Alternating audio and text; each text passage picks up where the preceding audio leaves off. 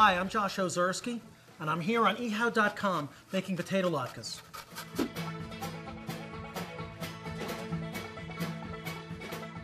Hanukkah has come round at last, and that means only one thing, an excuse to eat potato latkes. Hanukkah, you may or may not be aware, is the Jewish festival of lights.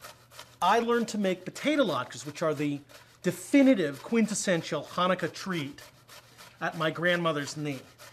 Now, one thing you'll find when you look at my latkes is that unlike the new school modern American Waffle House latke, it is not simply a shredded potato that is in the shape of a cake. No, the real old school shtetl latke was a soft, mushy thing on the inside, thickened with egg and flour a little bit, and cooked up in a lot of hot oil and/or schmaltz. Usually I would take 4 big potatoes, an onion, half a cup of flour, say, and a little bit of baking powder. So now I am going to take an onion and I'm going to cut the end off like so, dispense with it. Then I'm going to make a little slice. That's how I get the skin off. All the sulfuric acid in the onion is going to come up and hit me in the face.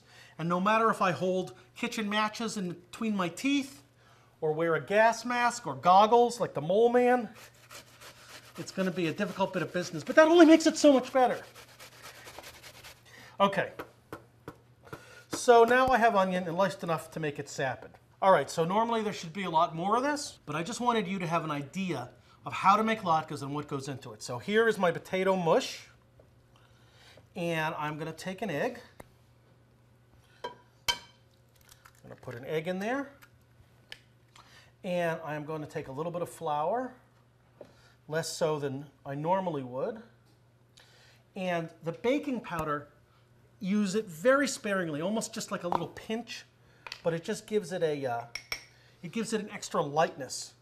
I believe that it is a similar effect to what the bubbies get when they put seltzer into the matzo balls to make them extra light. All right, now I'm going to mix this all up together.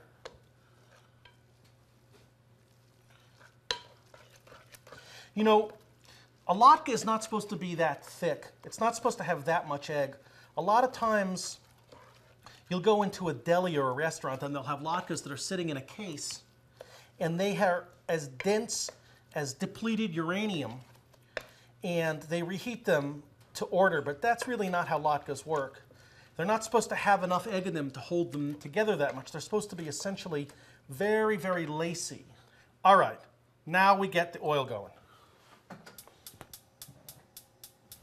All right, so I took some chicken skin and I cooked it in this oil, a little treat for the cook, but the main thing it did is in rendering out, it puts some schmaltz into the oil, which gives it that little bit extra flavor and that little bit extra mouthfeel that makes it taste like old time. Because this is a very nostalgic dish. This is a dish that's meant to remind people of their childhood. And generally, the older you are, the more unhealthy it was, the more associated with schmaltz. I'm going to take about a tablespoon and I'm going to spoon it in. I'm going to make very small latkes. I'm going to spread them. Right. These guys will float up when they're ready. But they should basically be wiggling and jiggling right over the surface of the pan, much as a pan-fried chicken would do. So I'm going to turn this over. And now, here's the thing.